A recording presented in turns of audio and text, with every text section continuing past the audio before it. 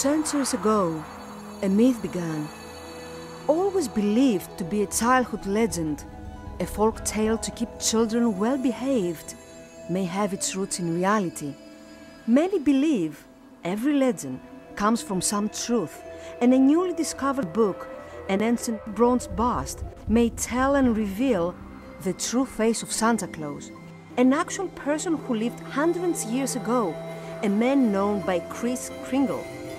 Photos of this mysterious ancient book were released by Russian authorities, but in order to get the full story, my journey takes me on top of the world, over glaciers to the Polar Cap, to the North Pole.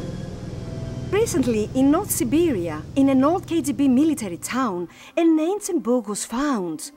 This nameless secret town, close to Alaska, is not on any map.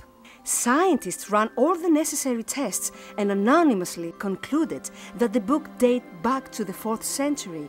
Found under the floorboards in what is now a barn, but used to be a small rock house that goes back centuries. This beautifully illustrated, one-of-a-kind, hand-stitched books of an unknown culture. The book refers to nothing ever documented before in history, as it reveals a story that will shock the whole world on how Santa Claus, also known as Kringle, and the North Pole came together and give us explanations to so many of unknown traditions.